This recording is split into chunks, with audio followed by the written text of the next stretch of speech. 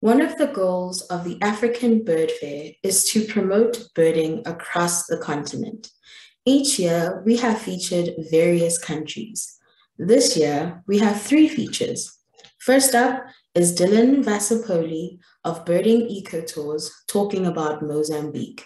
Then, Dr. Daniel Dankowitz of Rock Jumper Birding Tours on Kenya. And then last but not least, Dr. Callan Cohen of Birding Africa, who will feature Gabon. Day to you all. I'm Dylan Vasapolli working for Birding Ecotours, and today I'm going to be talking to you all about Mozambique, birding off the beaten track. Mozambique is one of the sadly infrequently visited countries in Southeast Africa, and it is a real big shame. You know, it's perhaps most famous for its wonderful subtropical beaches, you know, these beautiful palm-lined sort of resorts with glorious blue oceans and lovely warm water.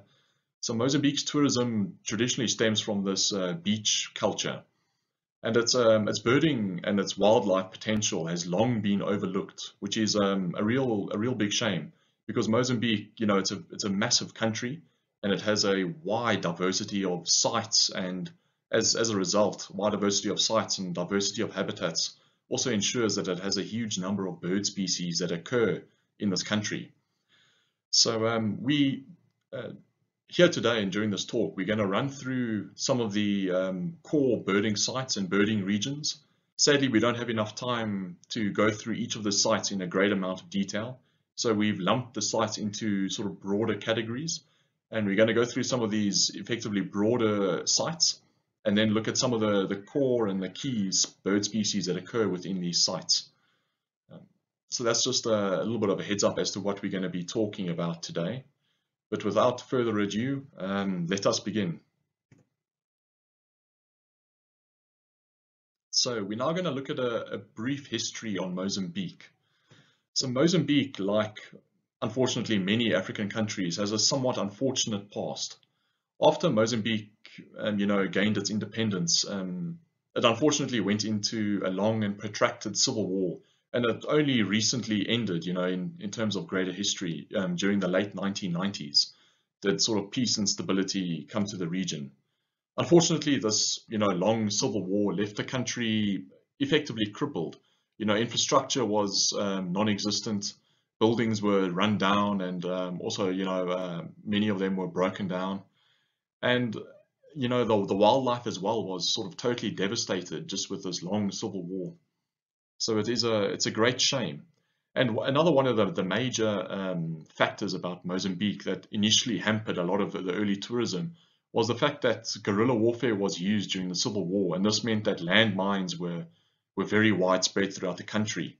So of course, that was a major factor in birding tourism and sort of tourism generally to the country. You don't want to risk landmines as part of your travel.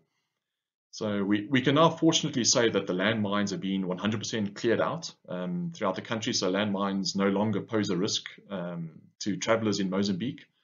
But it has obviously it did take some time to get to that stage.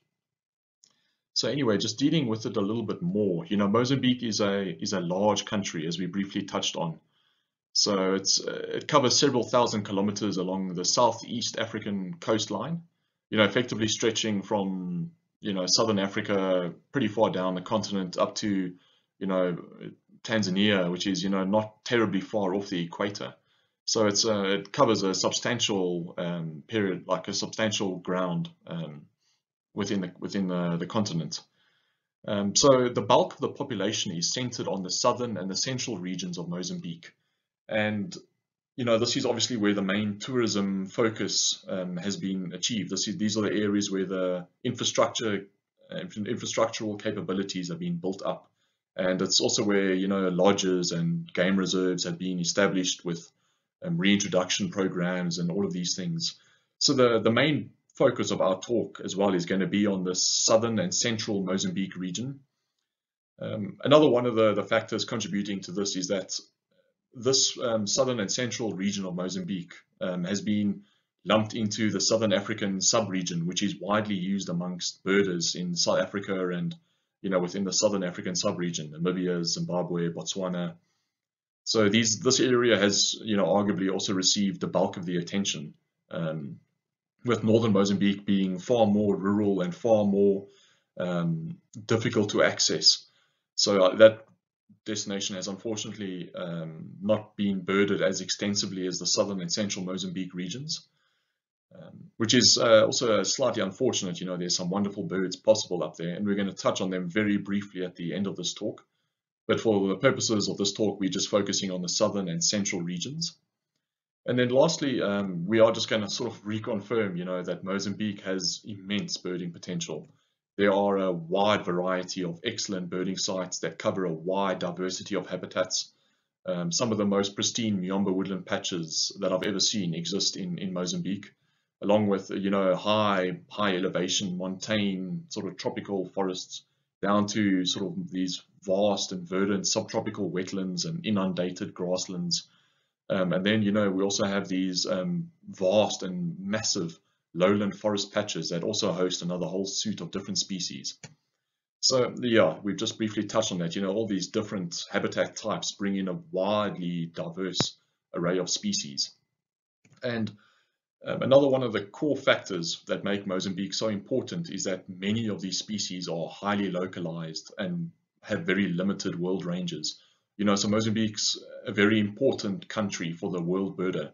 It gives you access to a lot of these birds that occur in remote parts of Malawi and Zambia and southern Tanzania and such, that are all very difficult and very tricky to access. So they are actually all quite feasible, in the southern and central parts of Mozambique. So it's a destination that is well worth traveling to and exploring, for any world birder. So here we just have a rough map of Mozambique showing you all where it is in the greater scheme of the continent. Should you not be aware, it's obviously the red highlighted country in the southeast corner there. And here we just have another map of Mozambique, with the green shaded in portions. You can see some of the major cities with the red dots. Maputo is obviously the capital in the south of the country, and then you can see some of the major rivers as well. So here you can just see a bit more clearly the section of Mozambique that we're dealing with. The section that's obviously highlighted in orange here, south of the Zambezi River. This is what is lumped into the Southern African sub-region, and this is the region that we refer to as southern and central Mozambique. So we're going to start off with the broader southern Mozambique region. This is obviously a pretty broad region, as you'll see with the map that we're going to view shortly. It covers a substantial amount of ground in the greater southern Mozambique area. And we deal with a wide variety of sites, like the Macanita, coastal floodplains and coastal grasslands that occur in the very southern Mozambique near Maputo. And there's also several similar sites that deal with a similar habitat set. And then we progress into these rich Miombo woodlands, which you can see in this photograph here, outside the small rural village of Panda, that also hosts some very important bird species. And then moving slightly further up the coast, we have these denser areas of sort of coastal thickets and coastal forests that host another set of sought after species. So these are the main sites that we're going to be dealing with in southern Mozambique. Here is just a map showing you, again, this section highlighted in orange that we're roughly working with here. So first off, starting within the coastal grasslands and floodplains, this is rosy-throated longclaw, as you can see here. This is a nice male, and this is one of the core species and targets in this region. This region of southern Mozambique, of course, also shares a number of these east coast littoral endemics, which are effectively these bird species that occur in parts of Zululand in northern South Africa and various parts of sort of southern Mozambique. This pink-throated twin spot is one of these core east coast littoral endemics that also have ranges in southern Mozambique. The delightful Lesticana is one of the other sort of tropical wetland species that occurs in this region. And wetlands in this region have also proved reliable for the Eurasian bittern. This is another highly sought after species for southern African birders and birders right throughout the world. And it's excellent that there's sites that are proving reliable for this highly sought after species. Then moving into also some of the woodland species, pale batis, formerly known as Mozambique batis, is another one of the species we look for here.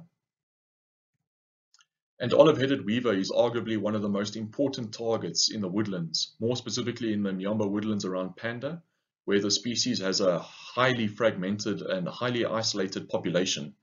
Its nearest known population is up in central Malawi, also several thousand kilometers away. White-breasted cuckoo shrike is another species that occurs in these woodlands, as does the wonderful racket-tailed roller. Near-guard sunbird is another one of these east coast littoral endemics, like the pink-throated twinspot we spoke about a bit earlier, that occurs in southern Mozambique. Gorgeous bushshrike is another key species in the thickets and wooded patches of southern Mozambique. And green tinkerbird also has a peculiar history, with specimens discovered in the late 1900s and of the species from southern Mozambique, but no confirmed sightings, for many decades, until several intrepid birders actually went out in 2013 to rediscover this local southern Mozambique population of the species. And they were actually successful. They rediscovered this population of green tinkerbird in southern Mozambique. Again, horribly isolated, with its nearest populations occurring up in northern Mozambique, again, several thousand kilometers away. So it was, these birds have now become accessible within the southern African subregion, which is excellent for many birders. Livingston's flycatcher is another one of the really delightful species that we look for in these denser woodland patches. And now we move on to coastal Mozambique. So this is a very typical scene in coastal Mozambique. There's a large number of various mudflats and estuarine regions that bring in many hundreds and thousands of shorebirds. So this is a very typical scene, comprised of three of the main species within these regions: lesser sandplover, sanderling, and curlew sandpiper. Those three species occur also in vast numbers across many of the wetlands and coastal sort of mudflats in Mozambique.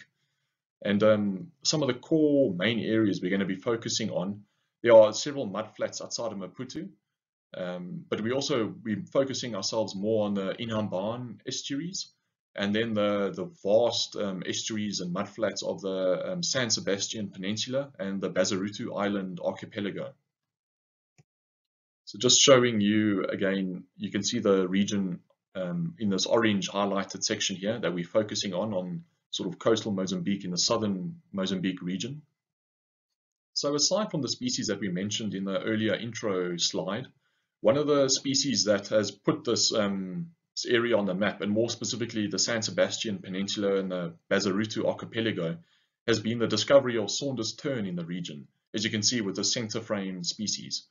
This is a very tricky bird that has a fairly wide worldwide distribution throughout the east coast of Africa and into the sort of Arabian Peninsula area, but they're very tricky and very difficult pretty much everywhere in their range. So to find the species regularly off the San Sebastian Peninsula has been a major tourism boost to that specific region. Of course, crab plovers are arguably the country's most famous coastal shorebird, and indeed Mozambique is a wonderful place to get to grips with this highly sought after species. Just another photo showing the birds in situ on their beach of choice. Olive bee-eater, or Madagascar bee-eater as it's also referred to, is common along this coastal Mozambique area. We then move on to one of the most exciting birding regions in Mozambique, and this is we refer to as the Western Highlands. It's contiguous with the more famous Eastern Highlands in Zimbabwe. I'm sure many folks are familiar with the birding around Seldom-Seen and the Vumba and the Nyanga area. But obviously, this very famous Eastern Highland region of Zimbabwe, obviously sort of straddles the Mozambique border as well in Western Mozambique. And it has exactly the same habitats, arguably some habitats that are better. There's vast patches of forest and immense sections of Miombo woodland habitat, arguably superior to those that occur in Zimbabwe. And this region also has the full suite of these species that occur here.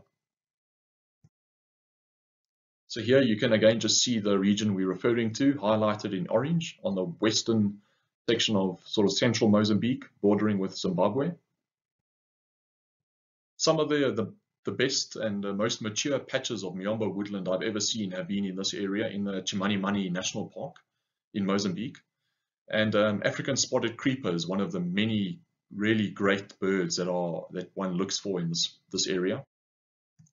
The cinnamon-breasted tit is another core species that we look for in these Miombo woodlands. As its name suggests, Miombo rock thrush is another denizen of these regions, as is the delightful green-backed honeybird, another sought-after species. And then moving away from the Miombo woodlands, which largely occur in the foothills, we progress higher up these mountains and we go into patches of high elevation montane forest. And here we get the full suite of the typical Zimbabwe Vumba birds that we're all familiar with, starting with the Chiringa apellus. They're also very common up in this region, as is striped-cheeked greenbill, Roberts's warbler, red-faced crimsonwing, and bronzy sunbird on some of the flowering sections. We then pull ourselves away from these wonderful western highlands of Mozambique and we go towards the coastal Rio Savan floodplains. This is effectively the region from Beira on the coast at the mouth of the Pungwe River up to the mouth of the Zambezi River, a bit further to the north. There's this vast sections of coastal floodplains, similar to what you can see in this photograph. This is just showing you all where we're dealing with. You can obviously see the area highlighted in orange near Beira in the central part of Mozambique. Dickinson's kestrel is one of many exciting raptors that occur in these more open floodplain areas. And this is a great area to get to grips with a lot of Africa's difficult floodplain species, like this wonderful locust finch. Lesser sea cracker is another one of the highly sought-after species that occurs in this region. This is a very difficult and very nomadic species, but the greater Rio Savan area and these floodplains and thickets are a wonderful area to search for this highly sought-after species. Blue quail is another one of the highly sought-after targets that occur in these sort of temporarily flooded coastal grasslands, as is great snipe, another highly sought-after species. So we then pull ourselves away from those wonderful coastal floodplains around Beira and the Rio Savan area, and we move slightly inland to the Gorongosa region. And here we deal with two primary sites, Gorongosa Mountain and the nearby Gorongosa National Park, which is centered on the Urima Lake, as you can see in this photograph here. Just to show you all the region we're dealing with, we're now still in the central Mozambique area highlighted in orange, near the town of Chimoio. Green-headed Oriole is one of the many exciting birds that occur on Mount Gorongosa, and this is the only southern African site for this sought-after species. Unfortunately, the mountain has been inaccessible for several years now due to some political instability, but at some stage we hope that the mountain will become accessible again and birders can head up to the forests and look for this green-headed Oriole. Moving away from the mountain, where the Oriole is the main target, we move back down into the Gorongosa National Park and we focus ourselves on the floodplains and woodlands around the Urima Lake. An African skimmer is one of many sought-after birds that occur on the lake. Red-winged prinia, formerly known as red-winged warbler, is one of the many species that occur in the woodland areas away from the lake, as is speckle-throated woodpecker, African emerald cuckoo, Miombo blue-eared starling, and the lovely broad-tailed paradise wider. The last region that we're going to have a proper look at is the greater Zambezi Delta region. This is, again, a fairly broad region stemming out of the town of Kaya on the Zambezi River, and it incorporates a wide range of floodplain habitats associated with the actual Zambezi River, and then these vast and massive lowland forest patches, which you can see in this photograph here, some that hold some of the most exciting birding in the region. Again, just showing you in orange where we're looking at, south of the Zambezi River. African Pitta is one of the core and main targets that occur in this broader Zambezi River Valley area, and you search for these in the lowland forests. White-chested Alethi is another highly sought-after skulker that occurs in these lowland forests, while flocks of noisy chestnut-fronted helmet shrikes flop ahead with their lazy flights. East Coast Acolyte is another notorious skulker of these lowland forest thickets, while African broadbill give their noisy display from some of the denser stands of thickets in these forests. This area also hosts a curious population of mangrove kingfishers, somewhat different to the rest of the species population that occur in mangroves along coastal African regions. So here you get them in the lowland forest patches well away from the coast. The ever likable Narina trogon is another species that occurs in these forest patches, while some of the woodland areas around the forests host Zambezi indigo bird. African hobby is another bird to look for in the woodlands surrounding the forests, as is the incredible sooty falcon. The Zambezi River itself hosts a population of Boehm's bee-eater. Again, the small village of Villa de Sena, north of Kaya, is the only region within southern Africa where birders can see this glorious bee-eater. While moustache grass warbler is another more common resident of the floodplains associated with the Zambezi River. This is also a great area to see the unique Boehm's spinetail as they fly over sort of woodlands within this region. So where does this leave us with northern Mozambique, the area highlighted in orange on this map? As you can see, this is also quite a broad area, and it covers some immense ground. And it's very unfortunate that birders have largely ignored this region, because it does hold some incredible bird species. You know, for example, Mozambique's only endemic bird, the Namuli apellis, occurs in this region on Mount Namuli, which you can see on this map as well here, just above the actual Mozambique portion. And unfortunately, this area is just very remote, and the infrastructural developments have been are far less than in sort of southern and central Mozambique, where the bulk of the infrastructural upgrades and developments have been focused. So this whole northern Mozambique area is just a little bit more difficult to access. Birders usually need to be self-sufficient, and the sites are also more difficult to access, often requiring long hikes to get to your destinations. You know, roads are not present or not maintained. You know, and it's a great shame, because even, you know, Mozambique's only endemic bird, Namuli apellis, it occurs in such a remote and rural region that so few international birders have even seen this bird.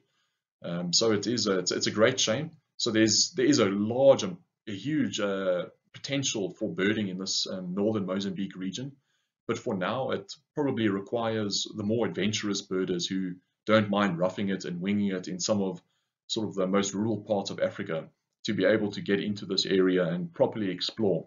There's also similar other mountains north of Mount Namuli that host some exciting species on the Njesi Plateau.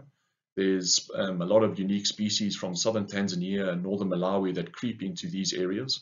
Things like spot throat and some of the forest warblers, all other highly exciting denizens that await birders that visit this northern Mozambique region. Cool. That's brought us to the end of this wonderful talk on birding in Mozambique. I'm Dylan Vasapolli, working for Birding Ecotours, and we do have a virtual booth for this virtual African Bird Fair. Please do have a look at us, and you can see more about our tours to Mozambique, and more about birding in this fantastic country. Please do feel free to email me with any questions or thoughts you might have. I'll definitely be keen to hear from you all. And we look forward to either welcoming you to Mozambique on one of our tours, or just to you getting to Mozambique yourself and exploring the wonders of this beautiful country. Thanks, and cheers for now. Hi there everyone, and thank you for tuning into this session at the virtual African Bird Fair.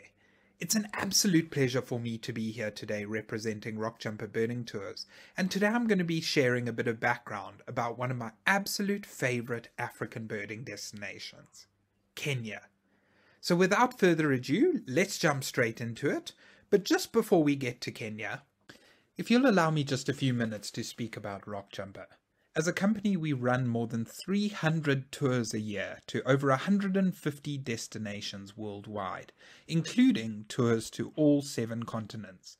Each and every year, we see an excess of about 7,000 bird species across all of our tours, not to mention a countless number of mammals and other highlights.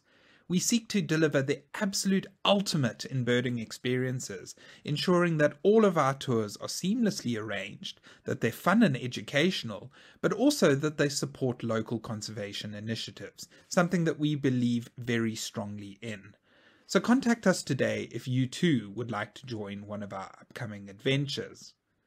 Now, since joining Rock Jumper as a permanent tour leader back in 2018, I've had the extreme fortune of guiding tours to countries all across Africa and Asia. So to say that Kenya has been one of my absolute favourite destinations thus far is really saying something. I visited Kenya for the first time earlier this year, and the country completely blew me away for the expanse of its protected reserves, and the fact that you see people coexisting with wildlife, the sheer diversity of birds and mammals, but also the ease with which you see many of your targets. Kenya truly is Africa's ultimate safari destination. But let's take a step back and ask ourselves the question, where is Kenya, for the purposes of those who may not know, and what makes Kenya so special? Well, Kenya is located in equatorial East Africa, below the Horn of Africa.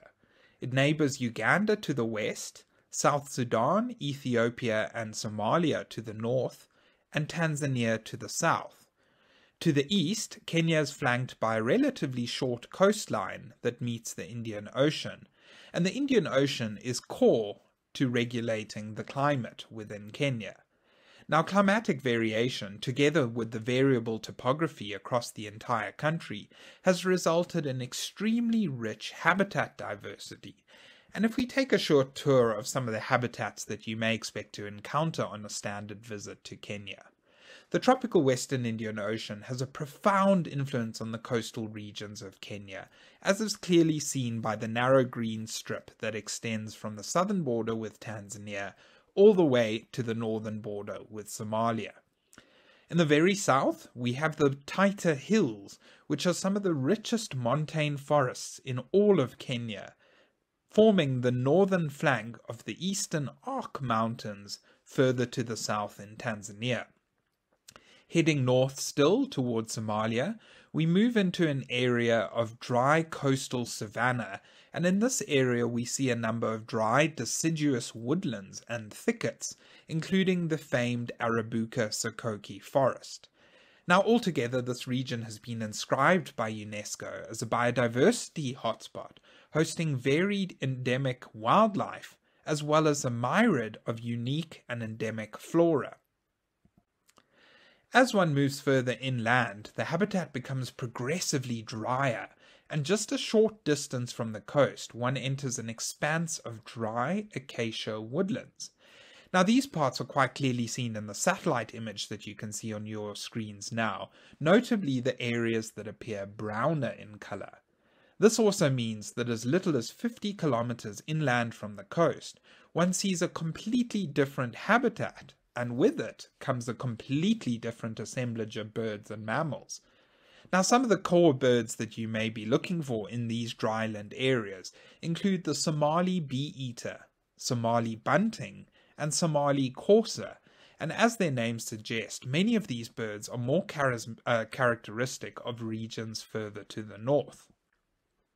Further inland yet, the Central Plateau drops off steeply into the East African Rift Valley system.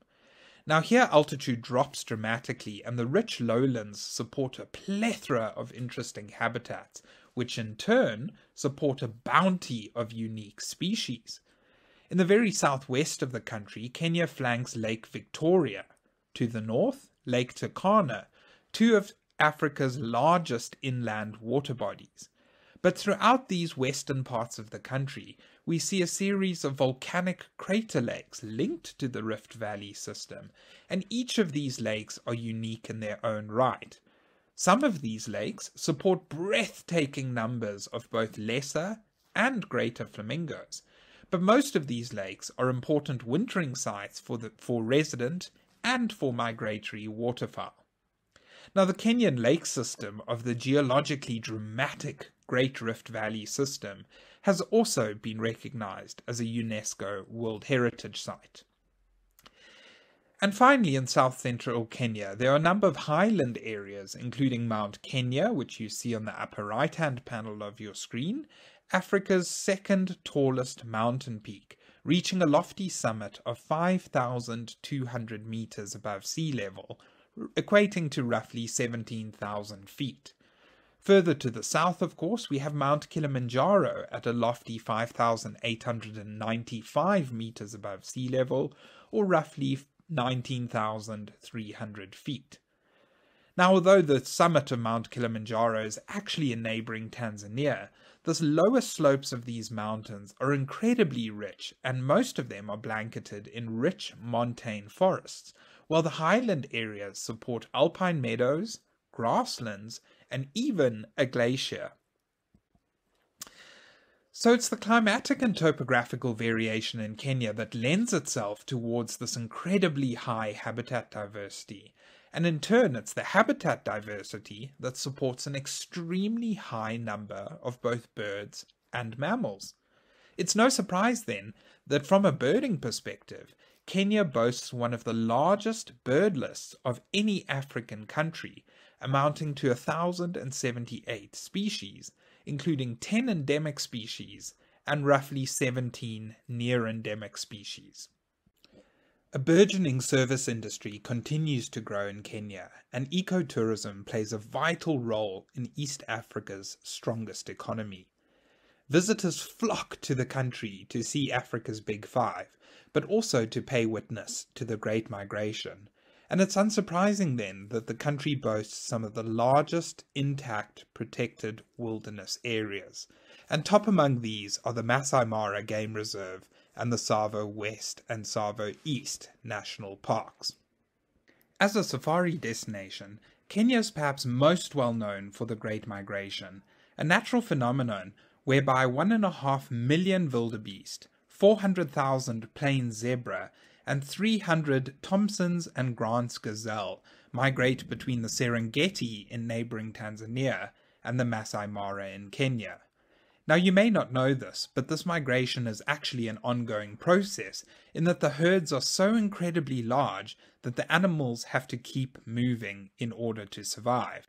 Considered by many to be one of the most thrilling wildlife spectacles, the herds travel 800 kilometers in a clockwise direction through the Serengeti and Masai Mara ecosystems in search of greener, mineral-rich pastures and water. With these incredible herds of plains game come an abundance of predators, and animals such as lion, spotted hyena, and cheetah are all relatively easy to see in Kenya.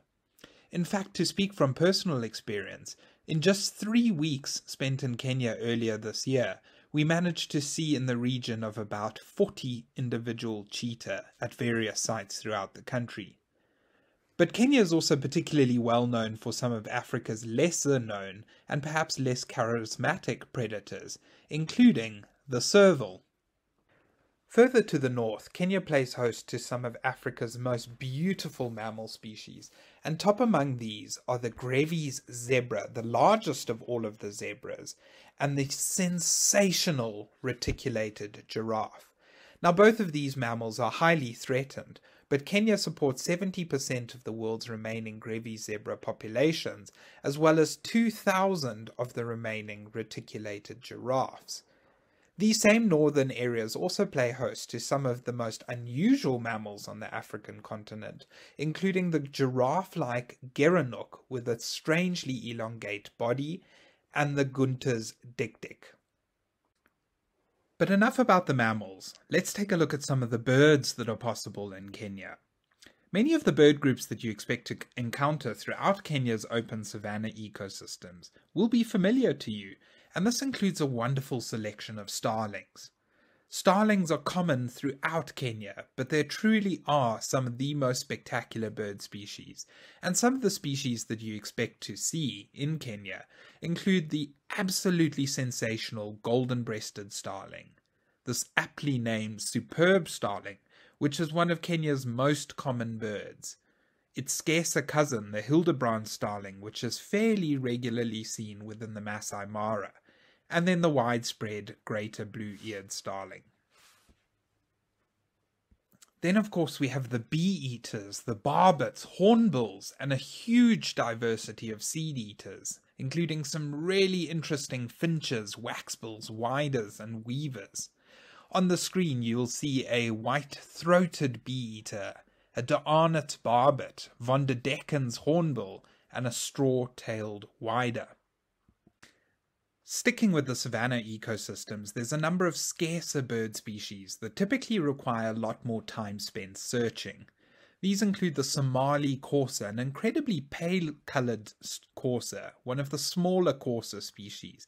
And this is a really iconic bird of some of the drier areas in Kenya, such as in the north at Samburu, Shaba and Buffalo Springs, but the species is also possible in the Tsavo reserves. Bustards are incredibly common. This particular individual is a buff-crested bustard. And I also, with this image, want to draw your attention to these incredibly rich red soils that you can see in this image. This is a very iconic feature of southeastern Kenya and a really iconic part of the Tsavo landscape. One of my absolute favourite birds in all of Kenya was the vulturine guinea fowl, a truly sensational species, and this guinea fowl becomes the default guinea fowl in certain parts of the country, a bird that few images can do proper justice to. And then, of course, the sandgrouse are a fairly common feature throughout, and this particular bird is the black-faced sandgrouse. As you might expect, given the expanse of protected reserves within Kenya, birds of prey occur at an extremely high density. Martial eagle, one of Africa's largest eagles, is a regular sight throughout the country, especially within the larger protected reserves of the Masai Mara and Tsavo.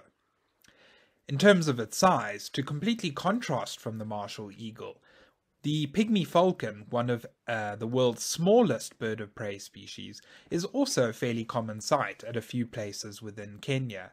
And for those who may not be too familiar with the species, the pygmy falcon nests in association with several species of weaver, and it actually takes over one of the weaver's nests for breeding and roosting purposes.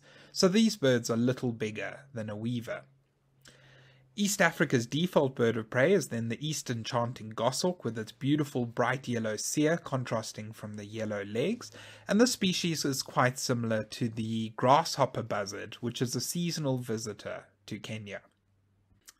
Moving from the savanna ecosystems to the neighbouring grassland ecosystems, you would be lucky to see several species of longclaw, and top among them is the Sharp's longclaw, a species entirely restricted and endemic to the central highland plateau of Kenya. Another characteristic bird species of the Kenyan grasslands is the grey-crowned crane, and at virtually every single wetland within Kenya, you stand an excellent chance of seeing pairs of these incredibly regal birds parading about. One of the more localized and sought-after bird species is the Jackson's widowbird, a bird that's been forever immortalized by those incredible documentary series highlighting their breeding displays. These birds congregate at leks, and the males, pictured here in the lower left-hand panel, jump a meter above the grass with their tails all flared out in the hopes of attracting a suitable mate. This bird is quite readily seen in the Masai Mara, but tends to move into these areas immediately after rain, and so it is one of the more challenging species that you will be looking for in Kenya. And then, of course, a bird that everybody wants to see, putting all other pipits to shame, we have the golden pipit. Once again, this bird is quite nomadic in nature, but there are several sites within the country where these birds are easily seen. You would also want to plan some time to visit some of the forest sites within the country, and three of the top sites that come to mind include the Taita Hills down in the very southeast, Kakamega Forest in the west near the border with Uganda, and the forests around the foothills of Mount Kenya. Now, each of these forests supports a wealth of interesting species, but perhaps the three most sought-after forest species in Kenya are the three Taita endemics: the critically endangered Taita thrush and Taita apellis, as well as the Taita white-eye.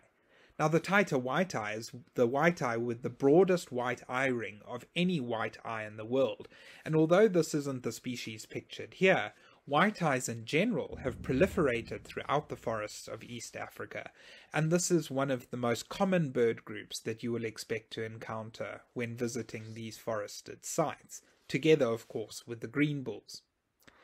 Down in the very southeast of the country, there are also a number of incredibly dry deciduous forests, including the Shire Hills Forest Reserve, and these sites play host to some incredibly localized bird species, including the Uluguru violet-backed sunbird, as well as the incredibly range-restricted and notoriously difficult green-headed Oriole.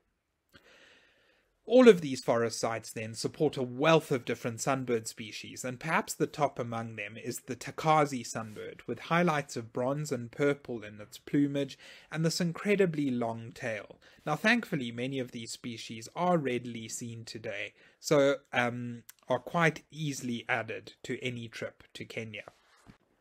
I thought there was no better way to end my talk this afternoon than to show you a picture of this bird, the Sokoke scops owl, Africa's smallest owl species.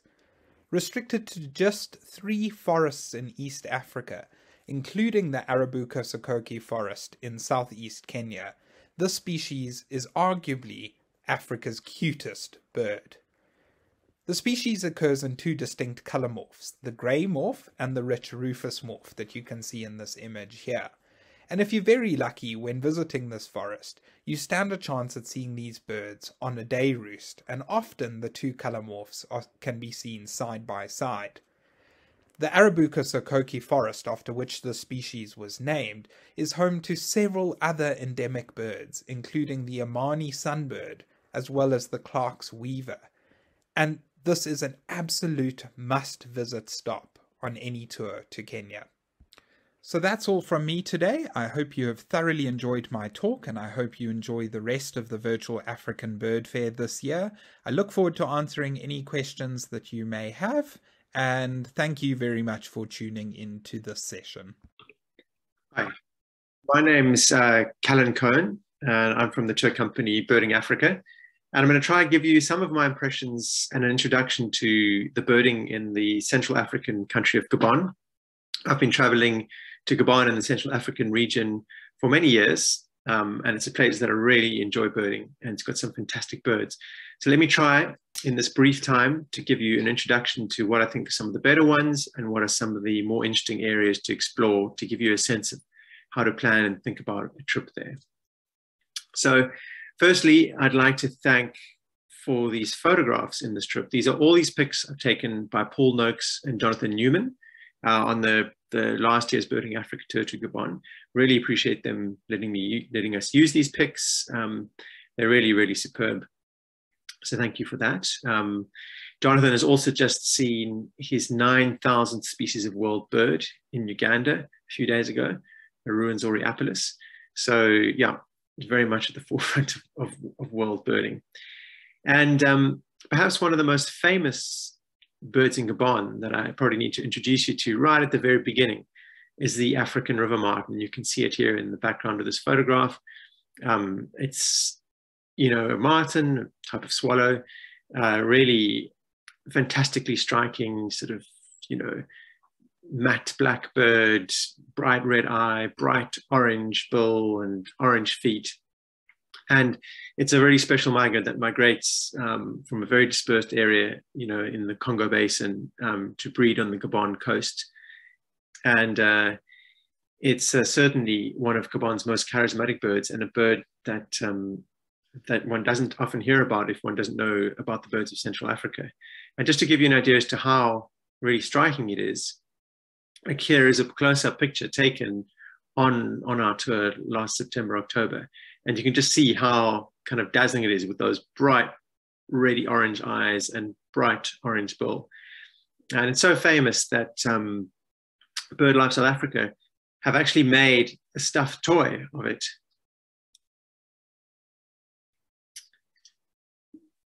Seems a pretty good resemblance, although this is actually Rocky, the African black oyster catcher stuffed toy. But you could easily be forgiven for thinking it was an African river martin with these bright little orange feet, amazing eyes, and bright orange bill.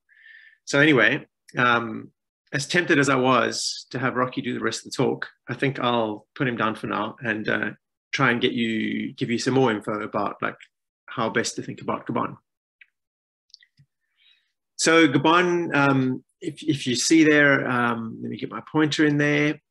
Can you see there? Gabon is very much on the equator in the central part of Africa on the west coast, between Congo, Cameroon, and Equatorial Guinea. And this is quite a nice map because it's got the different habitat zones in it.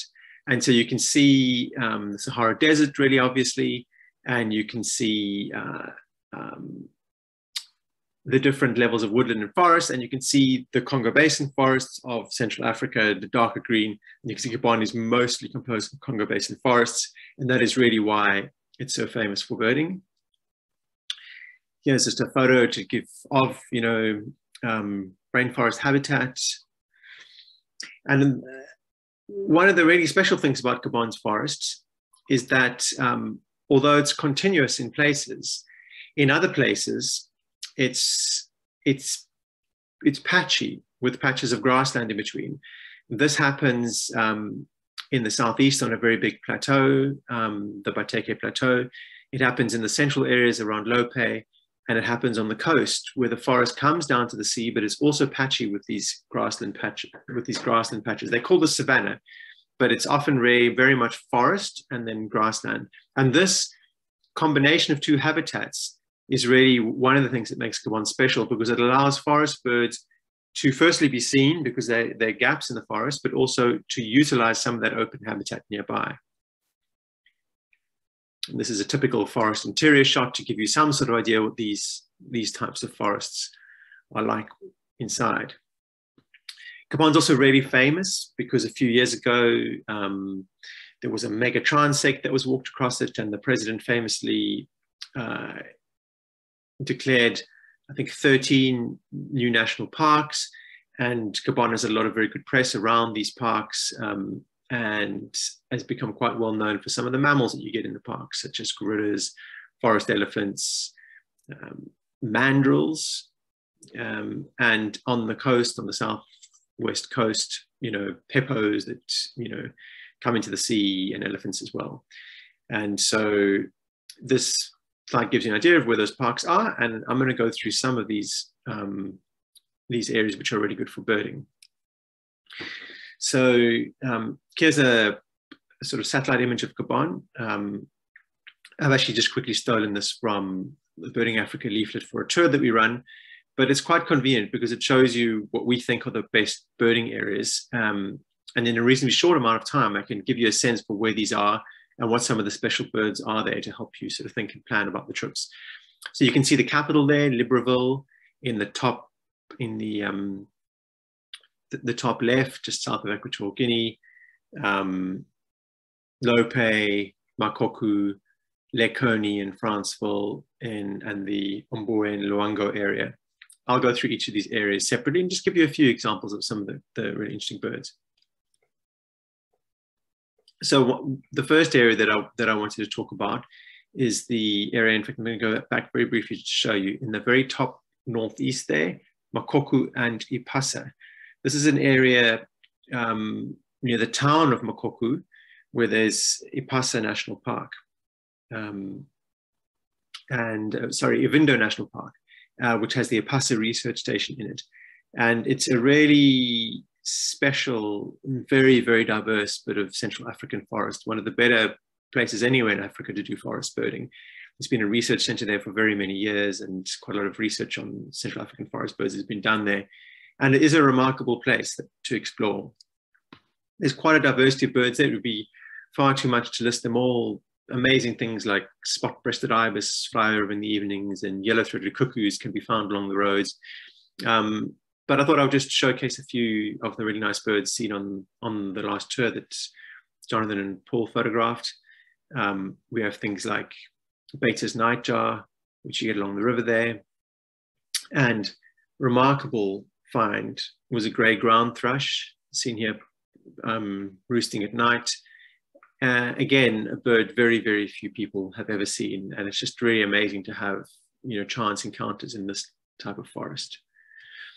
It's also really placed for some really difficult skulking birds that very secretive. In particular, it has two species of guinea fowl that are often very hard to see, even there, but especially hard to see elsewhere. Plume guinea fowl on the right, with sort of very outrageous grey head and those funny sort of plumes sticking up, here crossing a forest trail. And then, of course, the sort of incomparable black guinea fowl dashing across down the left with its completely naked, bright pink-red head and cocktail. A very difficult bird to see, extremely secretive, much more easy to hear calling from the depths of the forest. But some of the forest trails and roads that have been cut through in this area are some of the best places in Africa to look for these species. And then I'm now going to go take us down to the southeast. So look down there on the border, you can see near Franceville, there's a town called Lekoni. And you can see actually on the satellite image that the forest becomes more limited there, that you have a lot of grassland coming into that forest.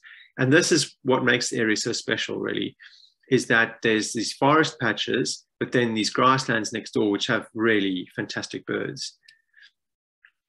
Birds that South Africans often don't know too much about, but things like Congo moorchat, which are in these open, grassy, shrubby savannas.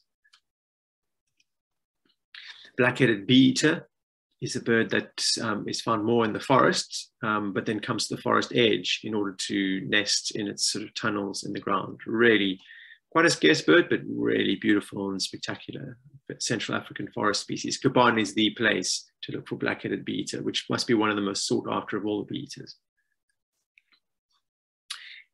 Looking a little bit like our gorgeous bushshrike, is this very closely related species. And again, notice the difference between our gorgeous and this species, with its sort of all green, instead of having far more yellow.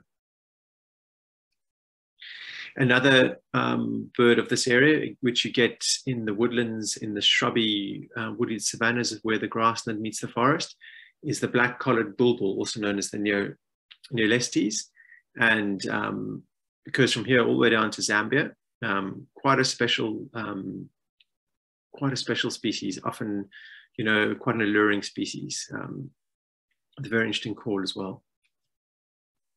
So now we're going to go from the Bateke Plateau of Lekoni, and we're going to head more into the forest to Lope, which is Lope National Park, which is in the central part of the country, one of the best places to see mandrill in the world.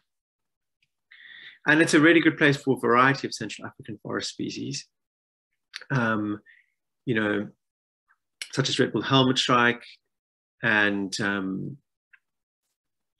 African dwarf kingfisher. And one of the specials there is a bird that is found in these sort of wetland, shrubby, sedgy areas, sort of in the forest where the forest is a bit more open. And it's called it's related to, you know, the white-winged scrub warbler, the little rush warbler. And this is sort of Central West Africa's version, which is the Jar River scrub warbler. Can be quite hard to see, quite secretive, also with very distinctive call. And Lope is probably the best place to see this. Some of the rivers coming together in Lope often have these very sort of shallow soiled areas around them. And it's one of the areas where you get Forbes's plover. Looks at a glance like a three-banded plover, but Forbes's with its all dark head is a Central African species that moves around between these different areas, can occur all the way from northwestern Zambia up through these Central African regions. And the area around Lope is also a really great area to see, you know, violet-tailed sunbird, definite one to see. So we've now talked about Lope, and the area that I wanted to introduce you to at the very end is kind of one of the most special areas in Gabon, the area around Luango, most famous for the hippos and elephants that can sometimes come to the sea, which also has lots of humpback whales as well. The same humpback whales that migrate here across Cape Town end up in this area. And it's also a very special area for the river martins, which breed there. And so what it's like is that you have these wonderful forests that come down to the sea, but then in between them, huge grassland patches and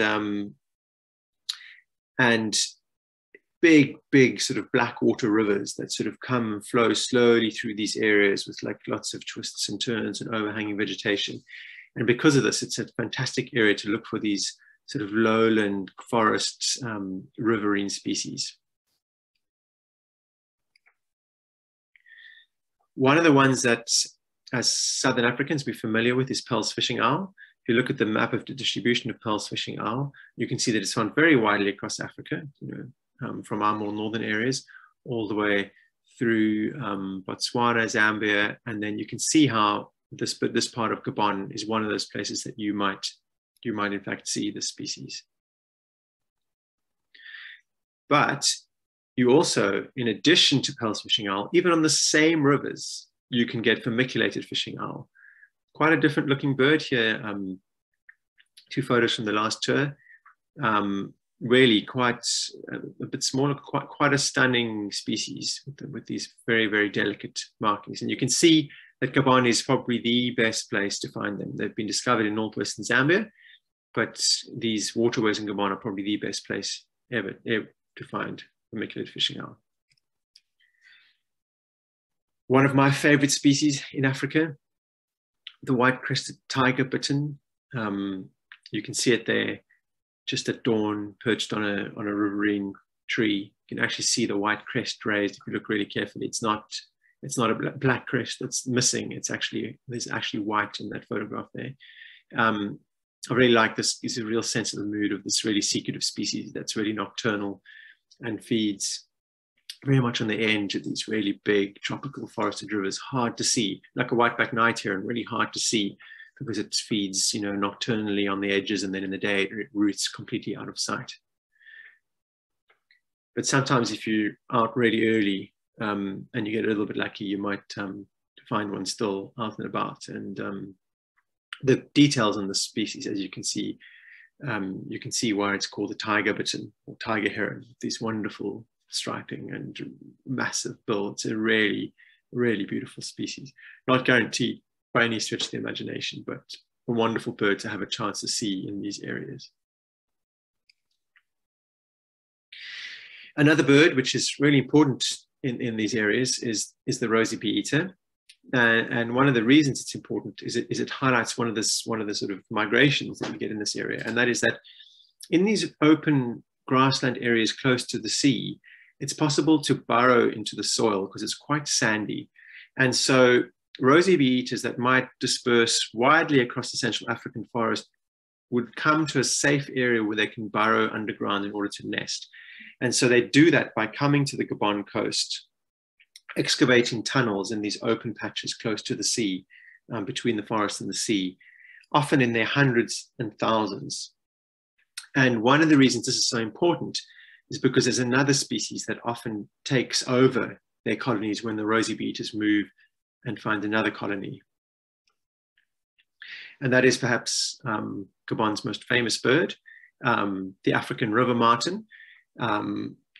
It's a very enigmatic species. We're sort of understanding more about its movements, in recent times, but it seems to disperse very widely across the Congo Basin. But then when it wants to breed, it comes to the Gabon coast and it finds these old rosy bee-eater colonies, and it sort of excavates the holes and then makes its own holes as well. And then they can come in quite big numbers to breed there. And it's a really unbelievable species. And if you get to the area when they sort of arrive in around September, August, September, October, around that time, then you can see them coming and flying in these fantastic flocks, courting and singing. And you can see digging in the soil and doing all sorts of displays. And it really is, it's just a remarkable species. And it's something, it really is the experience of being nearby these birds and watching their displays and seeing how they're breeding in the colony and what they're up to in their behavior, and just thinking about where you are and how this relates to the whole Central African forest zone and this internal migration of this bird is really kind of one of the great joys of birding in Africa, and a real highlight. And it's something that, we should all try and get to one day. So thank you very much. I mean, that's my introduction to the birds of Gabon. And if anybody's any further questions, they're welcome to ask me. And thank you very much for your time. Thank you so much to Dylan, Daniel, and Callan for your wonderful presentations. Africa is truly a birder's paradise. Do go have a look at the exhibition booths to find out more about birding eco tours, rock jumper birding, and Birding Africa's trips into Africa and around the world. We have a short break in the program now to allow you to explore the virtual platform. Make sure to place your bids on the many items within our silent auction and to visit our exhibitor and sponsor booths. You can also partake in our bird search game. All of these functions can be found on the left-hand side menu on the platform. If you cannot see this menu, look for the 3 lines in the top left corner and click this to open the menu. See you back at 2:30 for more live interviews with special guests on Feeder 1 or an introduction to the newly launched Go Birding platform on Feeder 2.